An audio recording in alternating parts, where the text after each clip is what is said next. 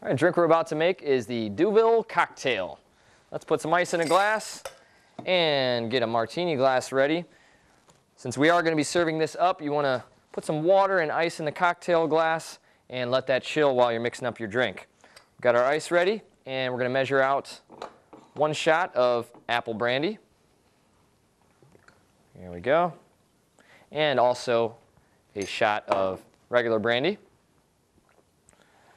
And follow that up with a shot of triple sec.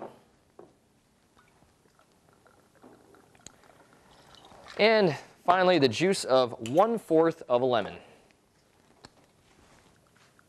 That's 1/4 of a lemon right there. And let's mix this up, get it nice and cold. All right, and make sure it's very cold. We're going to be serving it up. And get your glass ready, strainer. And that is a Deauville cocktail. Beautiful. Bottoms up.